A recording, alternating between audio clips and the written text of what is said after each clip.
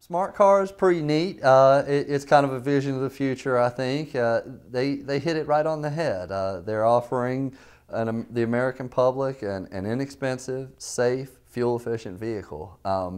It definitely sticks out on the highway right now because it's about half the size of everything else out there.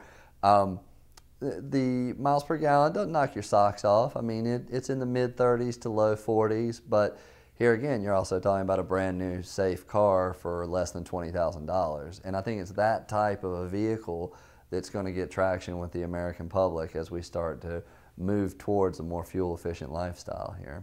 As I said, they range in price from $12,000 to $19,000, so fairly accessible.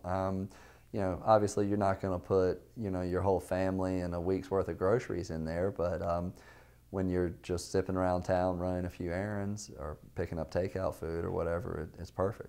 Little 3-cylinder engine with between 70 and 90, 100 horsepower, something like that. So definitely not a drag racer, but could definitely come in handy when you're trying to park in a tight spot downtown or wherever.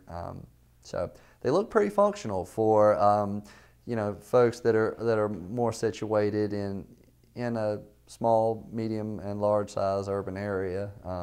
Probably not the ideal vehicle if you're looking to take the kids to soccer practice, but you know, it definitely has a place in modern society, I think, beyond that of the old SUV and large sedan.